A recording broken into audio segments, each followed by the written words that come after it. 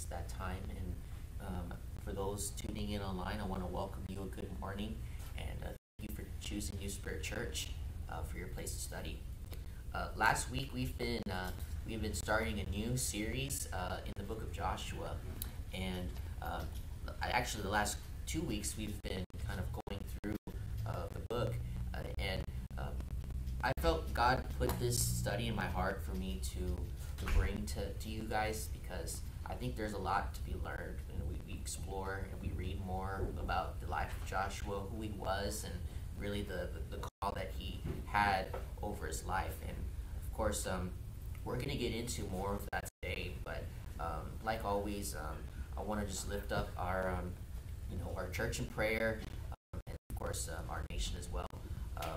But in the meantime, for those who are here, thank you all for making the time out of your busy schedule to make it. But I know it can be challenging and be difficult, but we press on, and God continues to call us to be faithful to Him.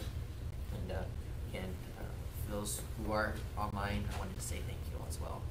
But like always, I want to open up the study with the word of prayer. Lord Father, we come to you this morning just grateful for the opportunity for us to meet together and for us to study your word. Lord, I pray that you give us the words, give me the words to speak your truth, and for allow your spirit to be in your house today, Lord. Lord, we lift all these things up to your name, Lord, because you have declared victory over this realm, Lord, that we may trust in you and to always put our faith in you first and foremost. Thank you for all the great things you do for us. And ask that you just be with us during the study, that this message be beneficial to those who hear. Thank you again for all you do in your Son's name. Amen.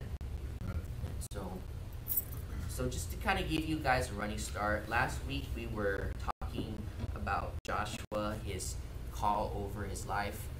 We know that Joshua was Moses' successor, and it wasn't like Joshua just assumed, leadership. He was being discipled under Moses himself, and so all these years of him being under the wing of Moses to now, whenever he passes away, now he's the new leader of this group. But we last week we talked about how God called Joshua. The one of the most infamous verses in all of Joshua is Joshua's or God's call over Joshua to tell him to be strong and courageous. And he reminds him time and time again, you're about to enter into this land that I promised all the way back to Abraham, and now it's about to go to you. So him go this group into the promised land, and this is a very pivotal moment here for the history of Israel, because now they're about to enter into their land that God has promised them. We see in chapter 2 where Joshua sent spies. We see how a woman named Rahab hid those spies. They protected them from being caught. God honors that. And of course, we see in chapters 3 through 4, they make it into the promised land, but before they marks the crossing at the Jordan River, and we see them entering into the land on dry land when God parts the river. And we made the comparison between how Moses parts the Red Sea and the Jordan River. And so, as soon as they crossed into the promised land, we talked about how they were carrying the Ark of the Covenant. That was the first thing to enter into the land. It was a message to say God goes first and we follow Him. And so that's where we left off last week. But here at chapter we're going to be talking about today is going to be found in Joshua chapter 5. So if you have the Bible, if you could turn to the book of Joshua chapter 5, and we're going to be reading this section here. And if anybody has that verse, if they could read for me Joshua chapter 5, verse 1. Now with all the Amorite kings west of the Jordan, all the Canaanite kings along the coast, heard how the Lord had dried up the Jordan before the Israelites,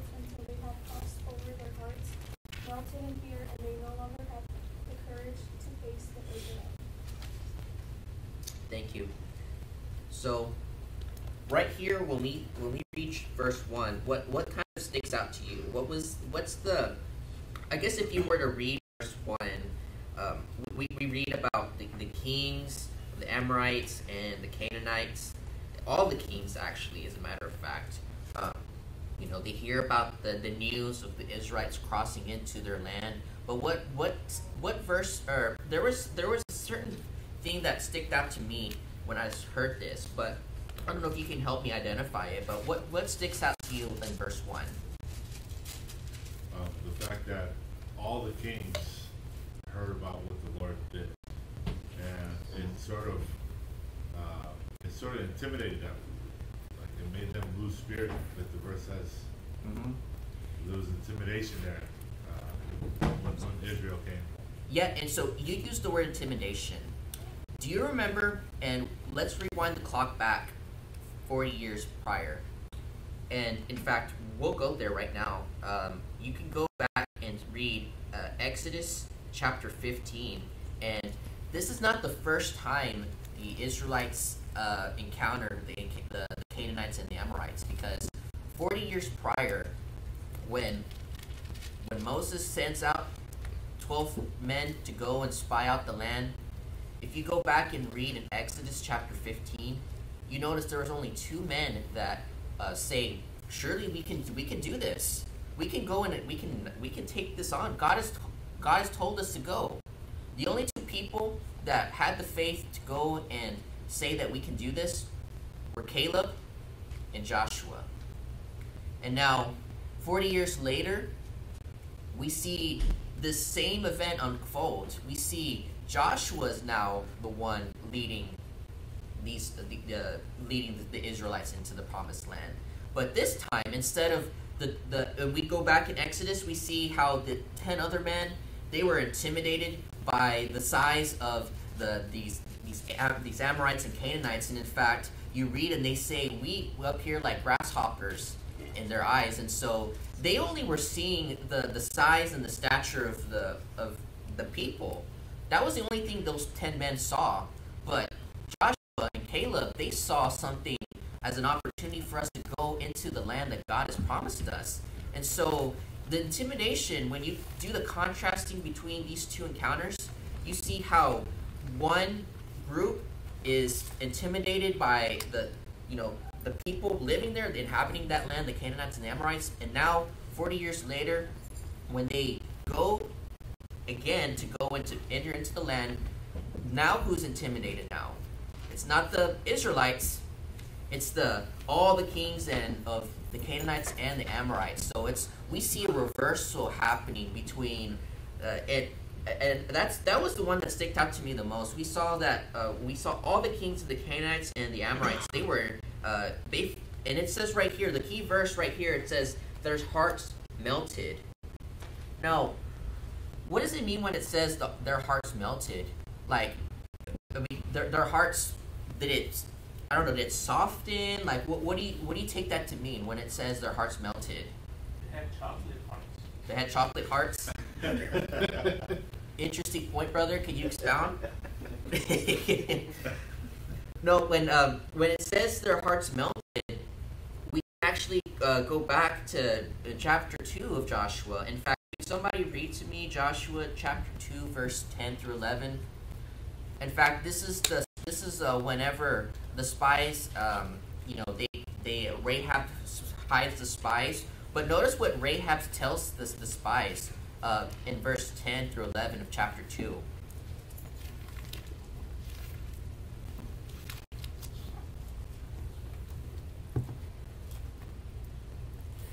And if anybody's there, if you can read. For we have heard how the Lord dried up the water and the Red Sea before you, and when you came out of Egypt, and what you did to the 2 kings of the Amorites, who were beyond the Jordan, to Sihon and Og, whom you devoted to destruction. And as soon as we heard it, our hearts melted, and there was no spirit left in any man because of you. For the Lord your God, He is God in the heavens above and on the earth beneath. So, right here we see a parallel of chapter 1 or chapter 5 verse 1 and in the previous chapter with Rahab. So the Amorites and of the Israelites crossing into across the Jordan, and notice their hearts melted, and that to me is it's a huge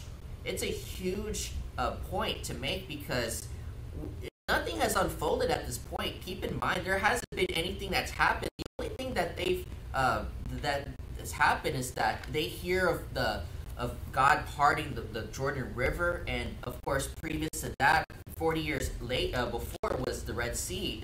They saw what happened with the Egyptians, but notice that these kings, all of the kings, in fact, they hear about what God did, and they immediately they feared God. That's basically when it means that their hearts melted. It means that they feared God, and it's not.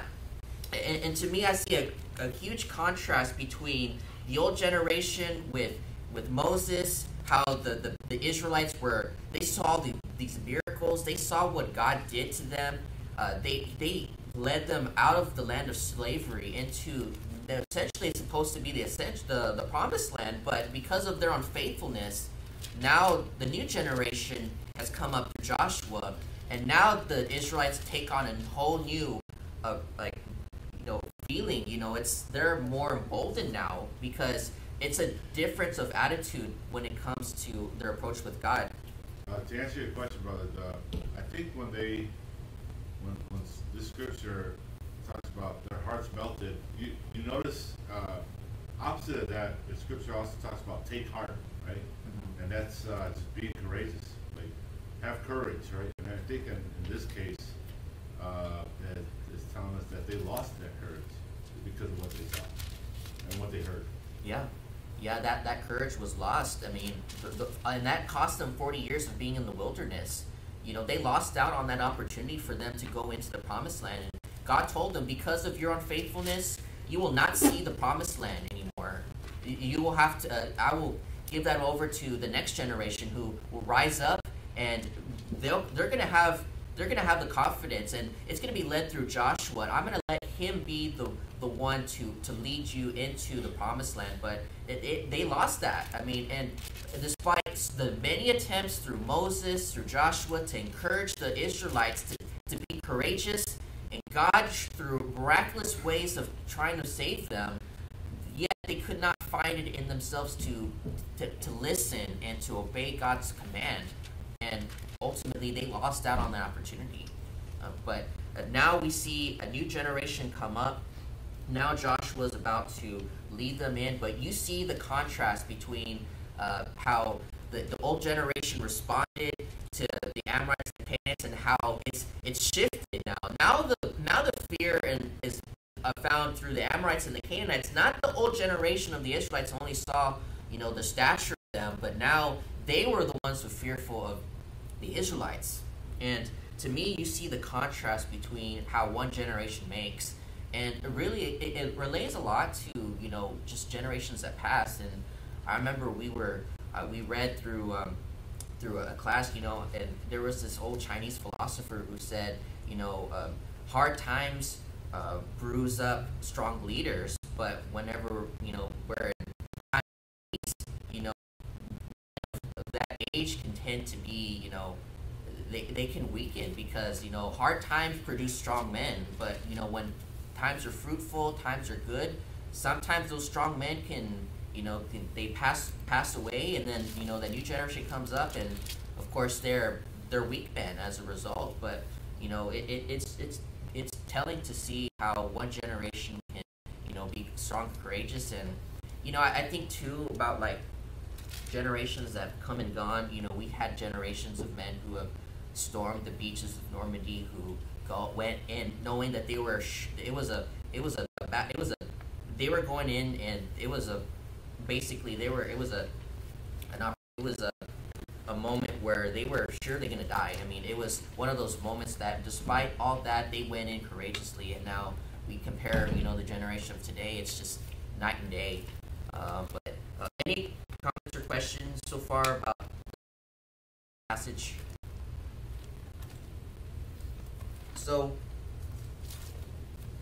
as soon as they cross in, we hear of them, their hearts melted, and verses 2 through 12, through 9, it talks about the circumcision. So so as soon as God tells Joshua to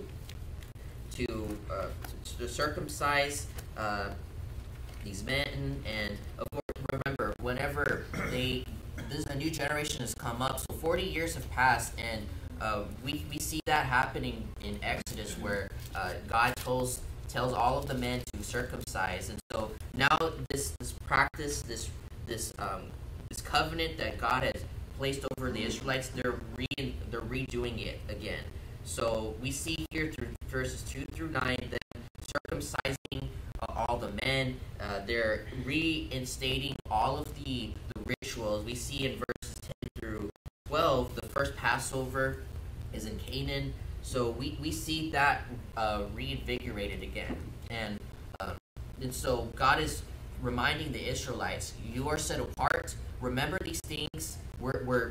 I'm doing this covenant again with now a new generation that's come up. They need to know the ways that of their forefathers. And so it's a reminder that they need to start up that covenant promise that God had given to them. And so we see that happening verses 2 through 9, and again the Passover. They finally eat for the first time the produce of the land.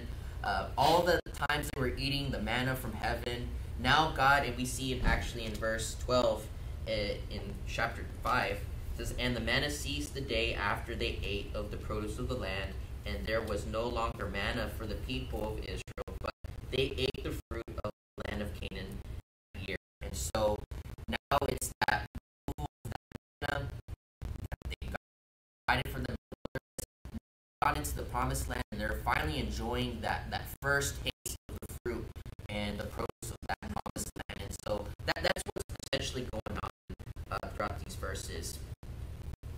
So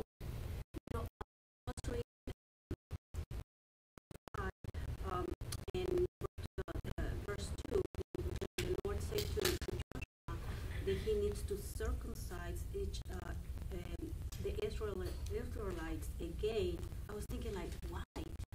Keep reading, and I was thinking, okay, where did they lose that it's a commandment when God gave it to Abraham that every male needs to be circumcised, right? I was thinking, where did they lose that? But I was reading right here in 10 chapter 5, 6, it says that everybody that it was in the desert for those 40 years, they were not being circumcised. So that's why God is asking Joshua in the verse 2 to circumcise them again. So it's going to be circumcised those that they were born in while they were traveling in the desert. yeah, and in fact, we see that we read there in chapter verse 5, though all the people who came out had been circumcised, we're talking about like the generation of Joshua, yet all the people who were born on the way in the wilderness, talking about the children, in the wilderness after they had come out of Egypt, had not been circumcised. Mm-hmm. And so a new generation has come and gone, the generation of Moses, now the new generation of Joshua, and all the Israelites up to that point had not been circumcised. So it's that. That's what it means the second time, right? Yes. Mm-hmm. And so God is reinstating that covenant promise again through this new generation. And so now, leading up to this point, I mean, a lot of things have happened. I mean, we saw throughout from the time when God promised Abraham that he would, father a nation as many as the stars in the sky. Now, through generations, through Isaac, through Jacob, all the way to his son Joseph, another 400 years have passed. Now, finally, Moses comes up. He's about to live in the promised land, but then that generation of people did not have the obedience and the faithfulness to listen to God, and they had to wait another 40 years. And finally, now comes Joshua, and now he's going to be the one to fulfill that promise that God gave to Abraham those many years. And so this is a very important like moment for the history of Israel. Now they're about to inhabit their promised land, and again we're reminded that the promised land was and we actually in verse 6 we says a land flowing with milk and honey, and so here it's the good land God has promised to them. All they have to do is just obey God and let Him lead us into that land. And in fact, they're even more emboldened now that now that their enemies are fearful of God. So how much more things can all they gotta do is just enact and follow and commit through that thing. And so here we're about to see kind of unfold what's gonna happen, but we see here an interesting section here in chapter 5. So to chapter Joshua 5, and we're going to talk on a unique event that happens right before anything unfolds. Notice verses 13 through 14, or through 13 through 15. So here the circumcision of the next generation happens. They eat of the produce. So now Joshua is about to go into to take the promised land. But before anything happens, notice what happens here. So, verse 13. Everybody there in? So when Joshua was by Jericho, he lifted up his eyes and looked, and behold, a man was standing before him with his drawn sword in his hand. And Joshua went to him and said to him, "Are you for us or for our adversaries?" So I'm going to pause right there, verse 13. So here imagine Joshua, you're with Joshua. Let's just pretend like you're there in this, this whole event. So Joshua's leading you to the promised land, and right before they get to where they need to go, a man wielding a sword, was standing right in front of him. So you can imagine these Israelites are probably like, it's like, all right, we're about to get into this land, like now we've circumcised, we've gotten to taste the first fruits of the land. All right, we're ready to go, let's go. And now before they get into anywhere, right before they get to where they need to go, here's a man drawing his sword, standing right in front of Joshua. And, you can probably imagine the mixed level of emotions going on, like, who is this man? Like, who is he? Is he here to help us? Is he here to stop us? I mean, you have to kind of wonder what's happening. And in fact, Joshua's he confuses this man as this person as a man, because we see examples of how we see in Jacob when he was wrestling a man, which in fact it ended up becoming it was not really a man, it was God. But notice verse 14, and when Joshua says, "Are you for us or for our adversaries?" when he asks the man with the sword, and he said, "No, but I am the commander of the army of the Lord. Now I have come." And Joshua fell on his face to the earth and worshipped, and said to him, "What does my Lord say to his servant?" And the commander, verse 15, of the Lord's army said to Joshua, "Take off your sandals from your feet, for the place where you are standing is holy." And Joshua did so. And I'm going to talk about verse 15, and you already know where I'm going to go with this. But again, so we see this man right here. Joshua confuses, but in fact, this man was actually the commander of the Lord's army. So this was almost an angelic being that Joshua encounters. And there was only two other instances where this happened. And if y'all know your Bible history, what were the other two events that you remember this event happening? And the burning bush with Moses, that was one. Well, but like the actual this man with the sword. So I'm kind of painting the image of the man with the sword. There was only two instances where this happened. It was with Balaam's donkey. I was going to say the donkey that spoke. The donkey that spoke, and then in fact with David. In fact, that was found in, I believe, First Chronicles chapter 21. And again, the moments like this are rare in Scripture. We read Scripture and we say, "Oh, okay, so God appeared," but like this is a big deal. I mean, this is the commander of God's army coming to Joshua right before they're about to lead into the land, and he's telling him, you know, like he asks him, "Are you for us or against us?" But notice the way he responds. This commander of God's army, and you can imagine the level of authority this man carries. You know, he's like the commander in general. You know, and you know you can probably feel the intimidation.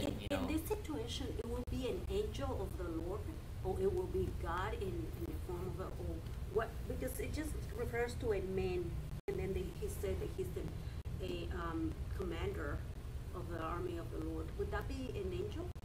That would be said that he was an angel? Yeah, I mean, I think it's been debated. I take it to mean as an angel, but I open any other intakes if it's somebody else. I mean, to me when I read it appeared it was an angel of the Lord, you know, of His army. But I invite any commentary if anybody has a different view.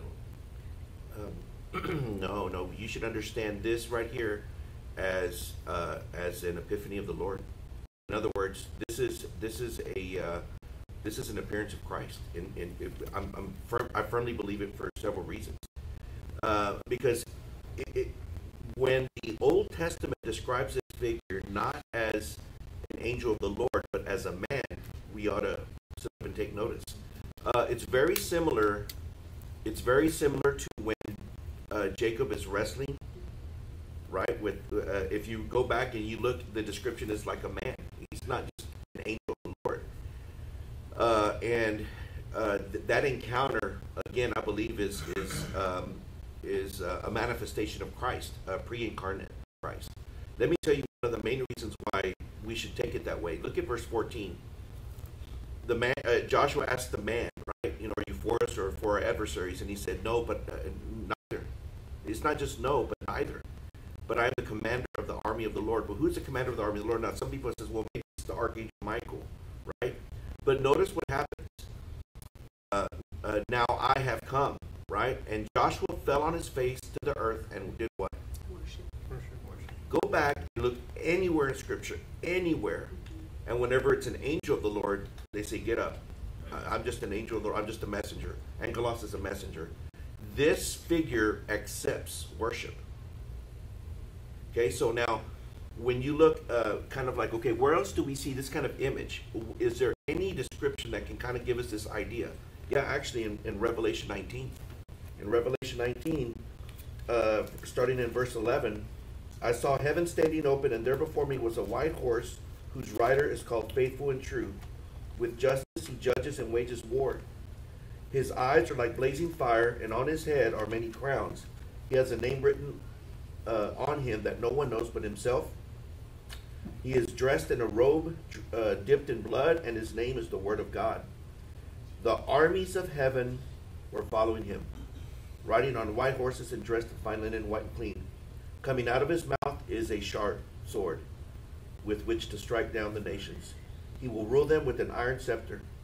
He treads the winepress of the fury of the wrath of God Almighty, and on his robe and on his thigh he has this name written, King of Kings and Lord of Lords. So to me, there is a very clear, so, and for a lot of Old Testament scholars, they struggle with that. They say, well, no, we didn't even see Jesus until the incarnation, right, when we see it in the Gospels. But no, like, for example, you asked me who I think that fourth figure is with Meshach, Shadrach, and Abednego. Yeah, when you look at them in that furnace, to me, it's not an angel. It says, and there's a fourth one like a man. So to me, I think that there are appearances of Jesus in the Old Testament, and why not? I mean, for in the beginning was the Word, and the Word was with God, and the Word was God. He's always been with us. So does that mean we shouldn't deny the miracle of the manifestation of God in the flesh, the incarnation? So we don't deny that. Like that's God becoming human, but that doesn't negate that Jesus has made appearances in the Old Testament. So that's a beautiful imagery of Jesus there in the appearance, especially as they come in to take the promised land, which is indicative of later us going into the promised land in the See a lot of they refer to the Son of Man. You know, we see in Ezekiel and Daniel, they describe this a figure as Son of Man. So I see where you're going with it as far as that. Yeah, Son of Man, it means human. So when he says Ezekiel, Son of Man, he's saying human. So when you see Daniel, Son of Man, human. But Jesus takes that title for himself. Well, why? It's just the word human. Jesus, why? Because it's an incredible. He describes the incredible event. Well, you're human, yeah, but God has now become one of us. Wow, So now that simple word becomes something profound. And I wanted to go back to something else because this is beautiful because, which you're doing great on this because, you talk about how, they come in and the kings, their hearts melt before them. And I think that what it makes us realize, and I was just hearing you bring this lesson, I was thinking to myself, it's really where we place two things in our life. Where do you place your faith and where do you place your fear? That's really the two things. Because those, like if you said it very well, the old generation, they looked outward and they placed their fear in what they saw. But they didn't see the main thing. God was with them. That's the whole point of all of this. Why did the king's hearts melt? Not because their army was so fantastic or because Joshua was such an amazing leader, because they realized God was with them. And that's today. When we stand and we place our faith and our fear, both, our faith must be in God and our fear must be in God. And when you place it properly with God, then everybody before you will melt. Not because of who you are, but because the Lord goes before you. When you put God before you, He trailblazes the path that you follow, man. He blazes a trail for you. And so we look and go, wow, look what I did. No, you didn't do anything. You just followed the path that God blazed for you. And so that to me is what I take from it. Yeah. And remember, Joshua is the Old Testament rendition of Yeshua. You know what Yeshua means? Jesus. He's the Old Testament. He is a typology of Christ. And so what you see here is an example. Joshua leads the people into the promised land. Jesus will lead the people into the promised land, the spiritual promised land. So there's this indication of that. I love the insight here. Thank you. No, I think that was a great call out that Brother Irby shared right now, because I know, like, when I read this, I thought the same thing. I thought maybe this was an angel, but angels do appear, right? But that call out about he worshipped, that's it, right on point. I can see that totally. My question is, do we think that Joshua realized that he was speaking to a member of the trilogy? Trinity? I think so. I believe so, The yes. reply was, what does my Lord say to his servant? And then the response back was, take off your sandals from your feet. For this place where you stand is holy. You saw that with the burning bush. Exactly. But don't forget the most important thing, he worshiped. Yeah. He experiences it, and his first thing is to worship. Yeah. That ought to tell you, so what does he do? Three things. He worships, he seeks the Lord's counsel, and then he is obedient to the removal of his sandals. He knows where he's standing. Man, I mean, we cannot, I was thinking about this the other day. I think that we as Christians, we forget of the grandeur and the majesty of Christ. I love this stuff, man, because, man, it just reminds me how majestic, how wonderful, how mighty, and how powerful our Lord and Savior is, man. Jesus is the King of Kings. And when you look around and you see all the mess around us, man, I never want to, I want the hair on the back of my head to always stand up every time I consider the mightiness, the grandeur of my Savior. And that's what that reminds me of. And my hair's standing up right now. It's just, man, let us never stop, let's never fall out of love and out of awe of Christ. I mean, and because it's easy to do so, right? Because we would go into church every Sunday, whatever.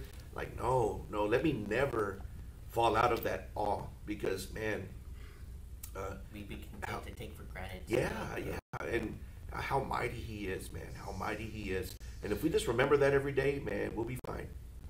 Amen. when we think of it like that, it's also a reminder to ourselves how small we are, how minute we are, how it is that how we should depend on Christ for everything, in all things. It goes hand in hand with that. It's amazing, that humility. Amen. Yes, amen to that.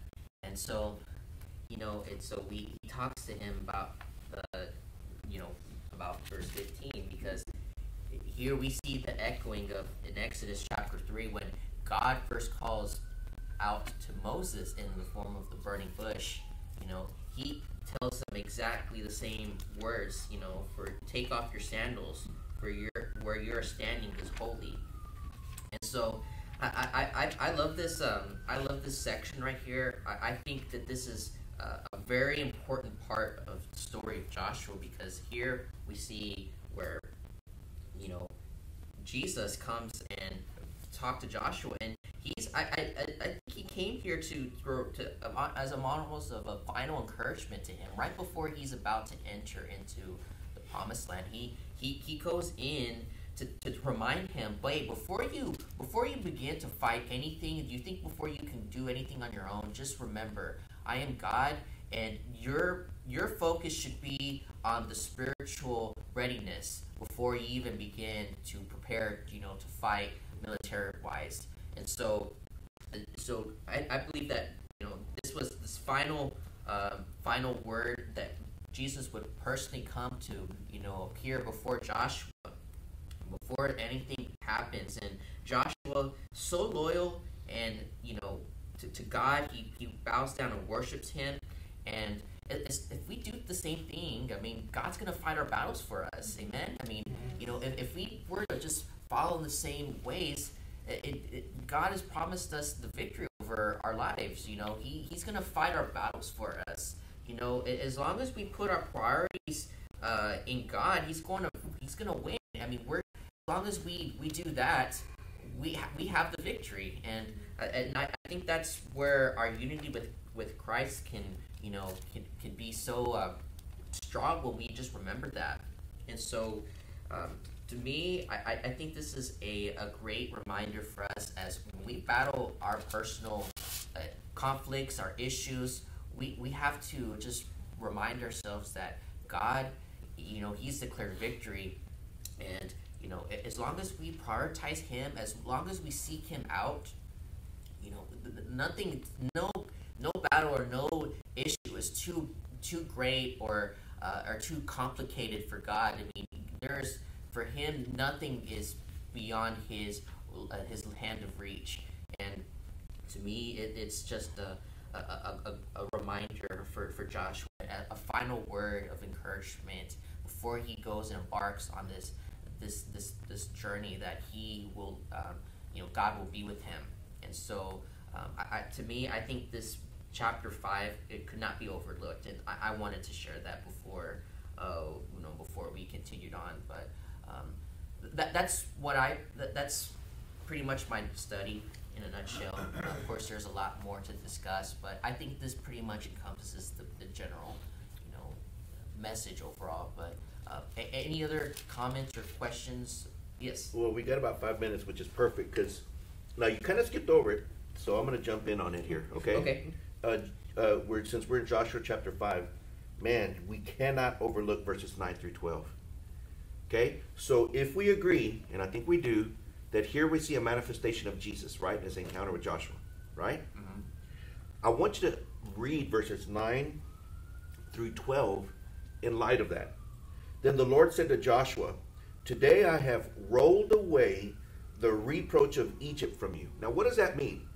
It means it took me 40 days to get you to get Israel out of Egypt, but it took me 40 years to get Egypt out of Israel. Let me repeat that so you can really consider what I just said. All it took me was 40 days to get Israel out of Egypt, but it took me 40 years to get the Egypt out of Israel. And he's saying, okay, finally, the generation that could not let go of the past, that couldn't stop looking back, that couldn't place their fear in me, that couldn't place their faith in me, they're gone now. I've raised up a new generation, which is why now he's renewing this covenant that he initiated with Abraham, right? But notice now, On the evening of the 14th day of the month, which is Nisan, while camped at Gilgal on the plains of Jericho, what did they celebrate? The Passover. What's the meaning of that? What's the Passover? It is the day in which they took the blood of the lamb. And they put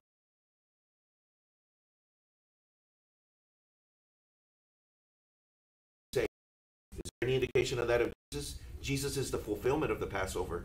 He is the blood of the lamb that has caused the angel of death to pass over us so that we may find eternal life, right? But notice, the day after the Passover, that very day, they ate some of the produce of the land, unleavened bread and roasted grain. Now, I have a question for everybody. This is why it's so important to overlook this. Verse 12. The manna stopped the day after they ate this food from the land. There was no longer any manna for the Israelites, but that year they ate the produce of Canaan. So here's my question, everybody, because I don't know. I need everybody to tell me. Why does the manna stop? What is the indication? What are the implications of on this very day, God had been feeding the people of Israel manna for 40 years. And it was on this particular day that God says, on this day the manna stops. Why? What do y'all think? God is telling them now, the land, you're in the land, now you will be able to sustain yourselves, like find a way to sustain yourselves. Okay. Anybody else? I like how in 9 it says he rolled away the reproach, kind of like you can take the guy out of the ghetto, but you can't take the ghetto out of the guy. And I think that with the manna, like them taking the way of Egypt out of them, also with the way they used to eat, that God's taking that and changing that as well, maybe. Mm-hmm. Yeah. The provision of God now. I think whenever Jesus says, "Man cannot live on bread alone," I think that is almost a connection to that. There you go. What God is doing here is saying that the provision of which they have relied on, which was the manna that He had provided, has now been transferred into the land that they occupy. Is there a meaning for us? Absolutely. What it's saying to us here is that, when we come to faith in Christ now, our faith in the provision of God is now found in the Spirit that we receive. Yeah. And now that doesn't mean that God has to answer every prayer for us. That doesn't mean we have to get everything our way. The truly mature Christian understands that sometimes God's going to say no, or He's going to say not yet. But my provision is in the Lord. I don't need what God has. I need God Himself.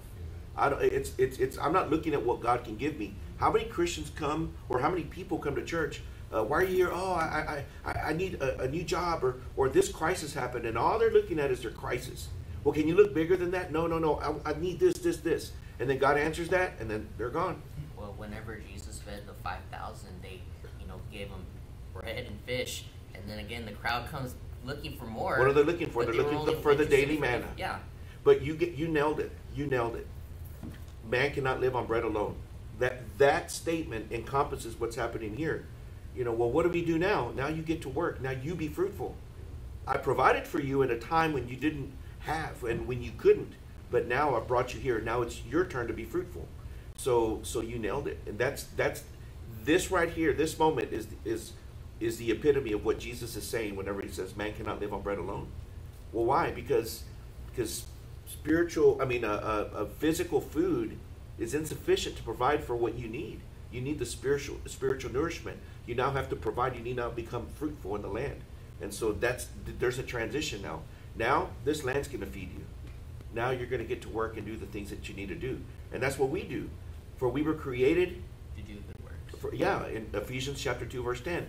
For we were created for good works, to produce good works. That's the fruit that we create. So when we embrace that, man, then that's when we become that fruitful tree. And that's kind of what I said in my podcast. That if we're like trees, we can be these trees with a lot of leaves but no fruit, which is the whole purpose of why Jesus curses the fig tree. What good is a tree that doesn't bear fruit? And what God reminds us is, if you're rooted in me, you'll bear much fruit. But apart from me, you can't do anything. I think it also speaks to that we were intended to work. And the welfare mentality is not a biblical one. It's shameful.